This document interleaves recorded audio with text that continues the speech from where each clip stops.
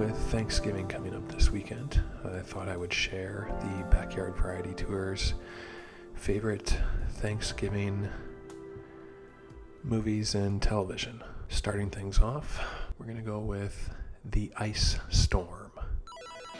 This is an Ang Lee movie. I believe it's from 1997. You got your Tobey Maguire character coming home for Thanksgiving from college, I believe. It's got an even bleaker vibe than American Beauty, I would say, in the sense of the all-American perfect kind of family. At least that's what this family is trying to be. It's not too heavy, though. It does have some bleak moments. It's heavy on the fall weather. You know, fall is a big significance of change. I know I always had a different feeling when it was fall and it was September and I was going back to school for a different year, and big change was always on the horizon in fall. You know, leaves are falling, seasons changing. Deals with heavy moments of despair at times. I would say you really feel what these characters are feeling because they're similar things to what we would feel, you know. Kind of like love for a girl, love for a wife, love for a daughter or a son, and the complications that goes into all those relationships. So you got the Tobey Maguire character, the college kids coming home, going after the girl, you know, visiting the city, not really wanting to spend time with your family, doing drugs with your friends, getting drunk, that kind of stuff. You have the elementary school kids also being ignored by their family and just being left alone. They're dealing with like body transformations, hormones, curiosity. You've got like a young Elijah Wood and a young Christina Ricci, maybe playing like grade 6, 7, or 8, something like that. Yeah, some weird scenes with them. I remember there's a weird bathroom scene with one of the brothers, and he freaks out because Christina Ricci her character is so much more advanced than, like sexually, than the other kids, than the boys. So you've also got adults dealing with secrets and adultery. And I find that this film basically is saying that no one is acting responsible.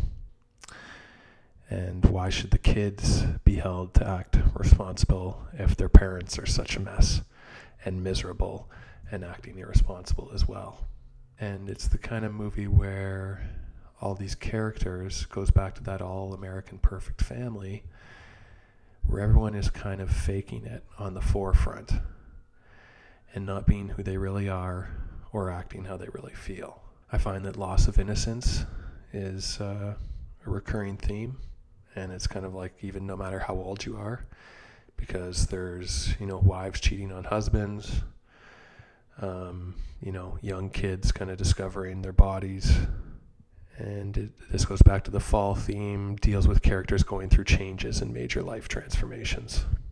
Now, this is a movie from the 90s. I can't recall if it's supposed to take place in the 70s. I'd have to double check that.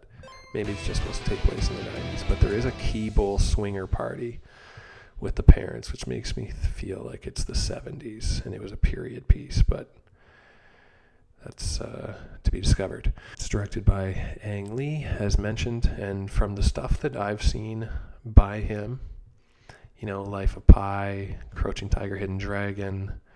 I haven't seen Brokeback, but I should, just because it's Gyllenhaal and Heath Ledger. I think one thing that I kind of found funny about Brokeback is I didn't really find it. Maybe they do end up wearing makeup near the end, like for their older versions of themselves. Maybe they age them. But I never really found, like, it's pretty much like a 20-year-old Jake Gyllenhaal and a 20-year-old Heath Ledger supposed to be playing these, like, old, tired, rugged cowboys, you know? It's just, that's one thing that I just find too unbelievable about it. Okay, back to The Ice Storm. So it's definitely an afternoon type flick because it's heavy, but it's hopeful. There's some like hopeful, and I mean, I love it as a movie. It is a great movie, but it's definitely heavy. And if you can take that kind of stuff without letting it like ruin, like if you don't mind a slow movie or a movie that's just a bit different or whatever, it kind of falls into a heavy, thought-provoking, I would say, film. So that's The Ice Storm. Another Thanksgiving classic. Great for the whole family. Full of adultery and despair. Just another Thanksgiving charmer. Okay, next on the list, we have The Simpsons. Bart versus Thanksgiving. Oh yeah, getting back to The Ice Storm for a second. I don't know where you can find this movie. It used to be on Netflix sometimes, or it used to be on, I think, maybe Crave. But it's not around anymore. And I don't know why. What is the deal? Why is it that the American Netflix can hold like all the movies in the world, and the Canadian Crave or Canadian Netflix is like churning some in and churning some out? And I often find that like there'd be a movie sitting around and be like, I don't feel like watching that right now. But then like a month later and be like, oh, you know what? That was on Netflix and I kind of do feel like watching it now. And I'd look for it and it'd be gone. Fuck you, Netflix. And Crave, and fuck you for doing all that shit. Get it together. Just leave the shit on there. Put it on there. Leave it on there.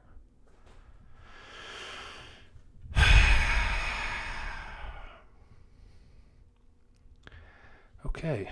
Serenity now. Okay, so.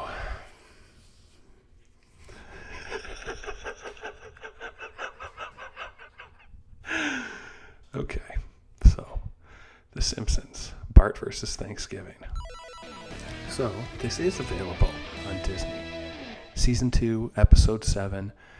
Bart ruins Lisa's Thanksgiving centerpiece, and after being sent to his room with no food, ventures through Springfield with Santa's little helper in search of a Thanksgiving meal.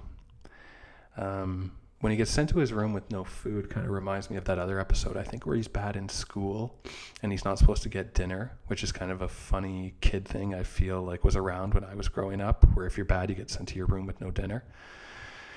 And one thing I thought was cute in that episode it reminded me of was I remember Homer sneaking up at the end of the night and sneaking Bart some food, and Bart was still a dick about it, knowing that, which reminds me of another thing, of Meadow Soprano, knowing she got away with it when she pulled that wool over her eyes and just like lost her credit card. So that's a reoccurring thing.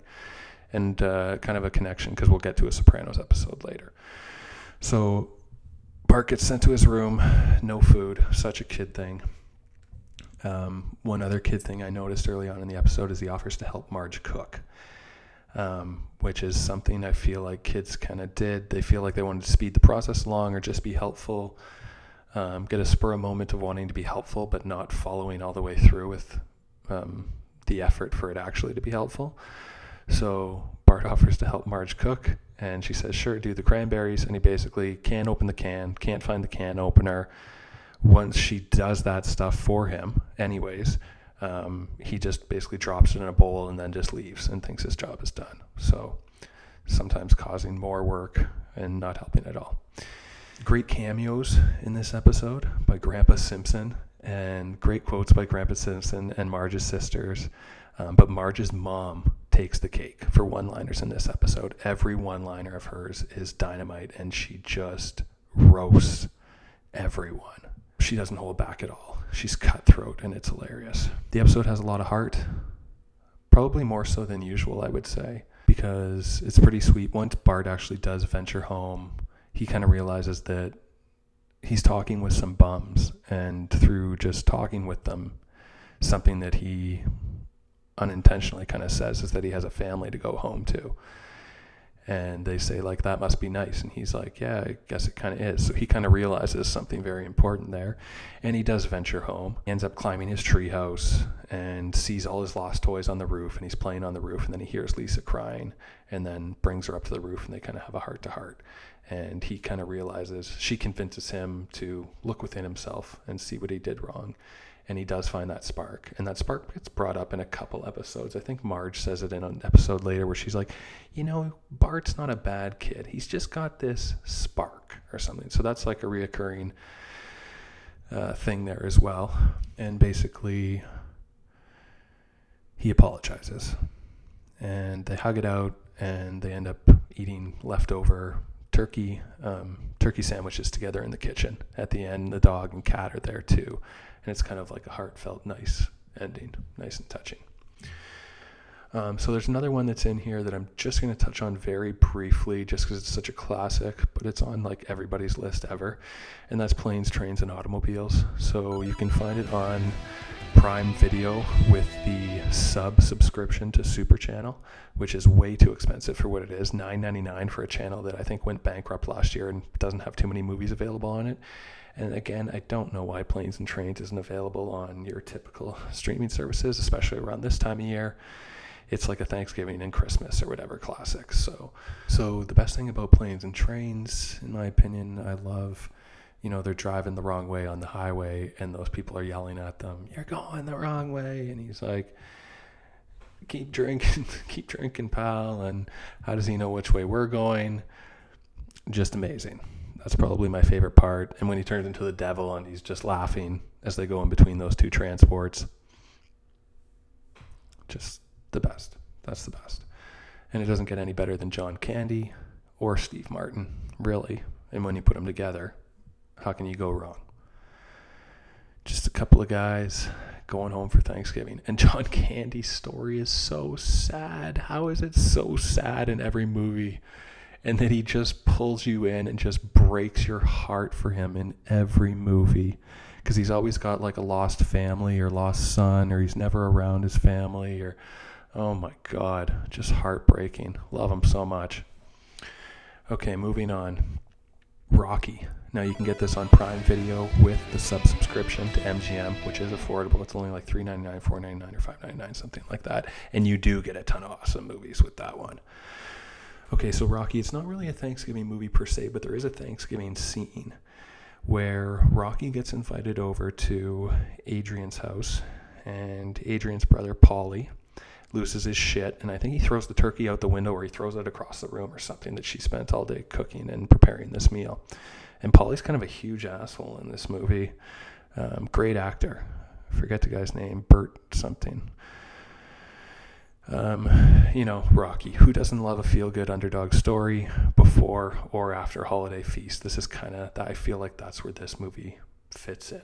You either, you're leading up to a meal, or after a meal, you sit down and relax and you throw on Rocky. And it's probably not going to make you feel good because he's going to be in great shape and doing all this stuff. And you're going to be like, ugh, I love gravy. So, Gonna Fly Now theme song is always good to get the blood boiling, jack you up, make you feel like a fat pig while you're slopped over in your favorite chair. The best part of the montage is watching him hustle. In the first one, when no one cares about him, no one really cares about him. He's running through the city. It's just epic and beautiful scenery anyways, but it's all this gritty, and he's running alone, and it's a great shot.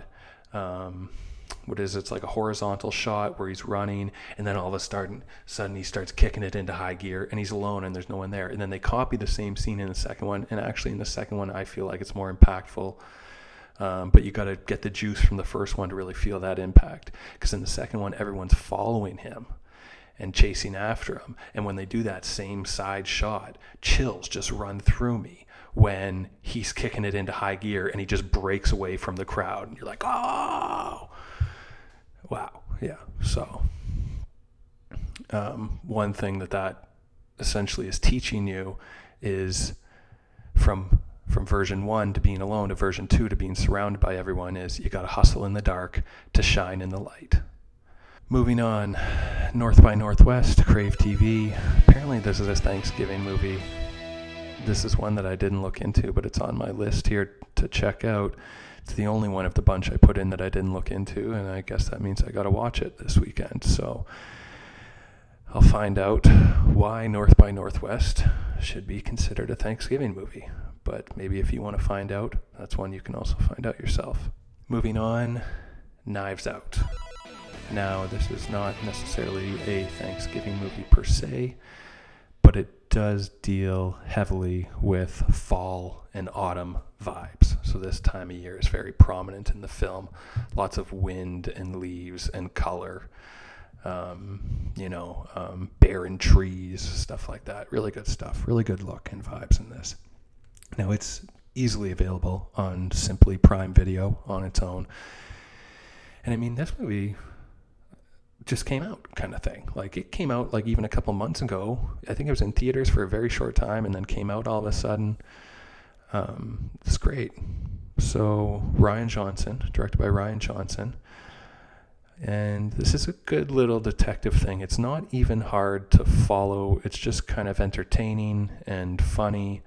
Like I said, it's got that autumn feel, leaves in the wind, Thanksgiving kind of family gathering feel. Everyone's there to hear the will, to kind of find out who gets the money.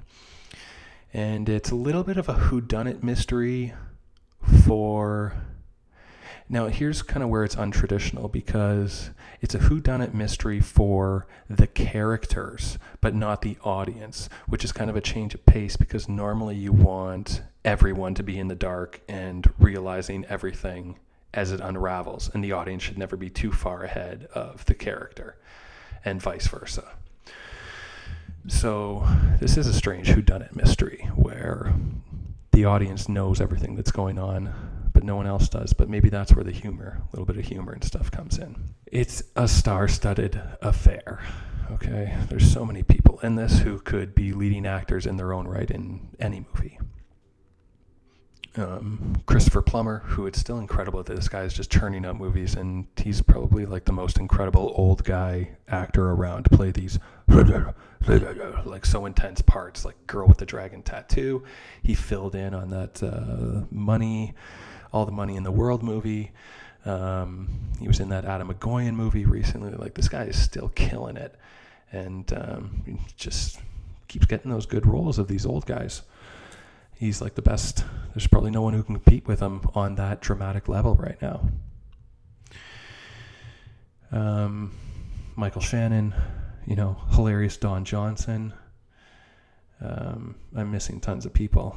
Who was that guy in Sorry to Not Bother You? He had a great year with like 3 amazing movies. Oh yeah, so it's funny, it's entertaining, and even though it's supposed to be a mystery, it doesn't really ask much of its audience. It doesn't ask much of you other than just to kind of sit back and enjoy.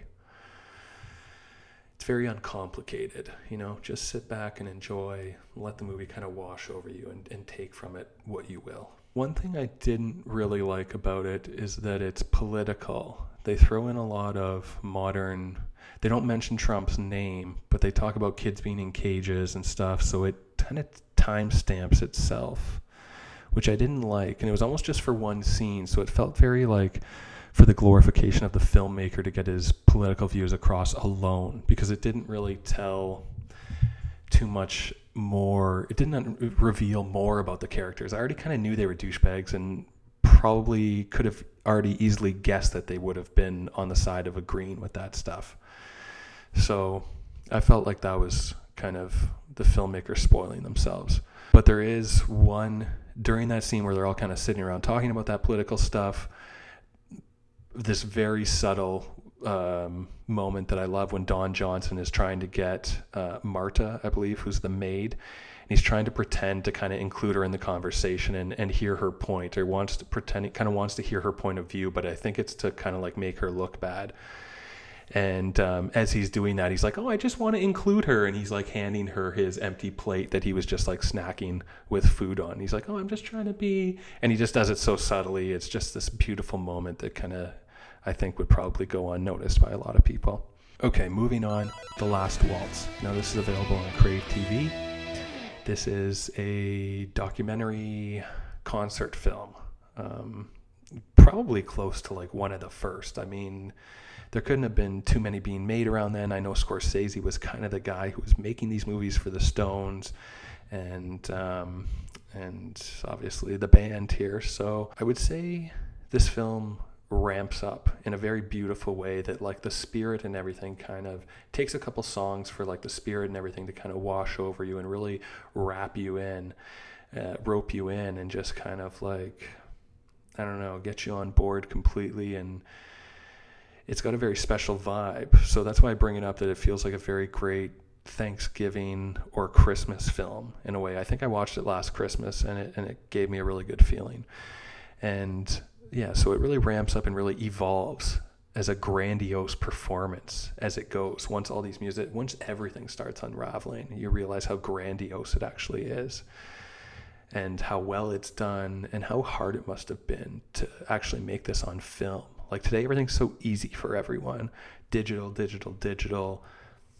shoot, whatever. Like back then you had to be so careful and so precise, and that's why these people were so talented, because they were that in the hardest scenario. It's much easier to be more talented now with this stuff. So, and the reason why it reminds me of kind of Thanksgiving and Christmas, and it's kind of sitting right in between, it's because the performance was held on my birthday, actually a decade before my birthday, on American Thanksgiving, November 25th, 1976. So sitting right there in the middle of Canadian Thanksgiving and Christmas, and I feel like it's got a really special vibe. And actually, I read that they treated everyone, it says here, it started at 5 p.m. and the audience of 5,000 people was served turkey dinners beforehand, and then the performance started around 9 p.m. So that sounds pretty wild, and reminds me a little bit of that scene in Man on the Moon when Andy Kaufman takes everybody in the theater out for milk and cookies, and it's actually this really heartwarming thing. He organized buses, and it was this really impromptu thing.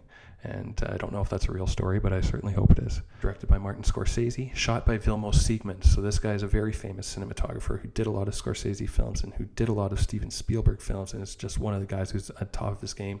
I'd say it's him and Roger whatever, who are kind of like the modern veterans right now, contemporary veterans who are still kind of shooting the highest caliber stuff. I'm gonna squeeze in a water break here. Jesus, losing my voice. Yeah, so The Last Waltz, very nostalgic. You know, it really captures a moment in time, and it's very sad in a way, this band's last performance being captured. And the stories they tell, the little in-betweens, I don't know, there's something very special about it. And yeah, it's kind of sad watching it, knowing that this was their final show. Stepping away from the nostalgic stuff to the ultra dramatic stuff, we're going to look at Prisoners, available on Crave TV. So this is definitely the darkest film in the list, I would say. The reason why it's in my Thanksgiving list is because the daughter goes missing on Thanksgiving. She disappears on Thanksgiving. And it's definitely one of the deepest, darkest movies I think I've seen. Now, sure, some things are probably amped up and glorified for dramatic effect, but I would say I didn't give this movie its dues when it first came out. So, you know, I think it came out sometime in about 2013 or something like that. I think I watched it once and was like, oh yeah, like very well made film and whatever, but didn't really take it all in. And it wasn't until repeat views, I think I watched it a second time and I was like, oh, I don't understand this movie at all. And then I had to watch it like a third and fourth and fifth time. And as it went, it was just more and more enjoyment because I started understanding every word of dialogue, all the layers. The layers in that movie are unbelievable. It really asks a lot of the audience. So it's very different from Knives Out because it really asks a lot of you to pay attention, to listen, to think, and to understand. And because it doesn't give you a lot of answers, you have to figure it out and put things together for yourself. And it really has some amazing performances. I love that Gyllenhaal added his character gets like an eye twitch. That was added strictly by him. Because, and I think I heard this on a commentary or something, because his character didn't really have much. He did have to bring something special to that character. And I think he really pulled off the whole like sleep-deprived loner pretty good. Almost like McConaughey did in True Detective season 1. So director Denis Villeneuve, probably the biggest Canadian director in the world. He's directing the biggest Hollywood movies, Dune and Blade Runner, and they came after this. He did 2 movies with Gyllenhaal back to back. One was a super indie called Enemy, filmed in Toronto. Actually takes place in Toronto too, I believe. I don't know if they mention it, but there's shots of it, and you can see a bunch of U of T, and there's a car crash under the Gardner Expressway. Kind of a cool movie about a doppelganger. Jake Gyllenhaal sees his doppelganger in a movie, and kind of tries to track him down, kind of goes from there. It's kind of interesting. And then him and Denis Villeneuve did Prisoners as well. So they did those two movies back to back. So again, Prisoners is so layered, had to watch it many times to understand it all. Love the ending. Got some Radiohead playing at the end there, and super sweet. Really have to pay attention to every detail, every shot, and every line, because it doesn't explain much. You have to put a lot of it together yourself. And it has one of the greatest shots in film history, which is a slow, silent dolly in on a tree in the front yard with the house on the background. And apparently that shot was just an impromptu shot, and producers and everyone were kind of pissed that they were wasting time. And then it turned out, once they actually saw the movie, it turned out that was one of everyone's favorite shots. And the shot doesn't explain anything. It's just a shot, tree. It's just like, what the hell does this shot mean? But it's awesome. Next, American Gangster, Crave TV. Again, not a huge Thanksgiving movie, but has Thanksgiving elements. At the very beginning, they're handing out turkeys out of the back of a truck. Kind of your stereotypical mob thing to do. This is why people of the community love the mob so much, because the mob takes care of them in these ways. And they're kind of like take from the rich. Well, the mob's kind of like take from everybody and give to the poor and give to themselves and whatever, give to their community. Yeah, so it doesn't have a ton to do with Thanksgiving other than a few snippets here and there. It does have a lot of family dinner scenes that kind of feel like Thanksgiving. One great thing about this movie is I could listen to Ted Levine's voice all day. It's almost sounding as raspy as mine right now. Let's see if I can impersonate it, where it's like, I don't want to organizing a team of cops, something like that. I don't know. You got to watch it so Ted Levine, he's in a bunch of Scorsese movies, in Shutter Island, he's in a bunch of movies, great supporting character. He was Buffalo Bill in Silence of the Lambs. Guys are like, would you fuck me? I'd fuck me. So good. So Ted Levine, yeah. Nice big family meal scenes. One great moment, he calls his family in like North Carolina or whatever. Jesus. So he calls his family in North Carolina, and he invites them up because he bought them like a big house. And he buys his mom a house, essentially, and he brings the whole family up and takes care of them. And the lady who plays Denzel's mom in this is probably the best actor in the whole thing, I would say. Like, there's so many scenes where she outshines Denzel. And I would say simply because her performance is required to be like shocked at times and like overwhelmed. And that must be super hard stuff to pull off. And they get this like cute little old lady who's in there who's just like, oh my word. And just the way she does it is like, just like the feels just wash over you. You're just like, oh my God, this poor lady. So she really pulls it off well. And halfway through a Thanksgiving dinner of Denzel's family, all rich. Oh yeah, so it's a good kind of comparison showing the effect. Sopranos did this a lot, where you saw kind of the effect of the Sopranos work against the everyday people that are kind of affected by it. So halfway through this, it shows Denzel's family all rich, eating their fancy meal together, laughing, having a good time, contrasted with showing where their money comes from, which is selling the drugs, which is showing all like the dead people who are overdosing and fucking dead babies or whatever, babies in bad situations, and with dead passed out parents beside them on a mattress in a shitty apartment, that kind of stuff. So that blue magic, baby, that's dangerous stuff. Don't do that blue magic. And finally, as promised before, the connection with The Sopranos, available on Crave TV, Season 3, Episode 7, He is Risen. So Season 3 dealt heavily with Jackie Aprile Jr. So Jackie Aprile was Tony's best friend who died in Season 1. and that him dying kind of made Tony boss, or pseudo boss, with kind of Junior there a little bit, if you know the show. Season 3, Jackie Aprile Jr., who's basically a wannabe, who's basically the biggest idiot who wants to be a mobster, but he's just a moron. So he kind of is a pain in Tony's side. And not only that, is his acting kind of stepfather at the time is Ralph Cifaretto, who doesn't get along with Tony. Even though it says they went back as kids and stuff like that, known each other a long time, they're not getting along right now. So Tony and Ralph have a whole Western standoff vibe. You know, they kind of approach each other. Even the Western music is kind of playing, and they're just not getting along.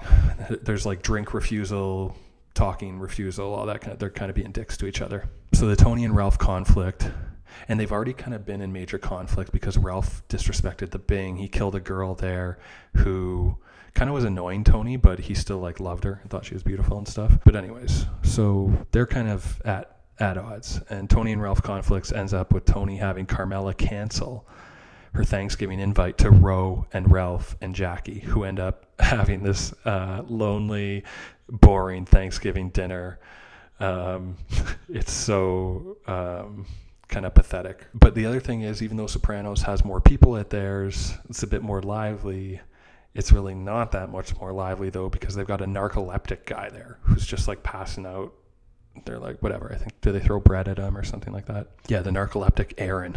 I think is it one of Janice's boyfriends at the time? Oh, so this episode showcases the beginning of the breaking ground on the Esplanade waterfront construction project, which becomes a big money-making and conflict storyline pretty much until the end of the series, because it's construction all the way through. So I even think that there's like no-show jobs that they get where there's a bunch of shit that happens at the construction site when the mobsters are just sitting around collecting their no-show jobs. I think that's probably all still Esplanade getting built or whatever. So it was also a big component of Johnny Sack from New York being infiltrated and being part of the whole money making. And I think Carmine gets involved, and I think it might all be because of Paulie's big mouth that they find out about it. And that means Tony's got to start losing money by starting to split his profits with people and divide it up.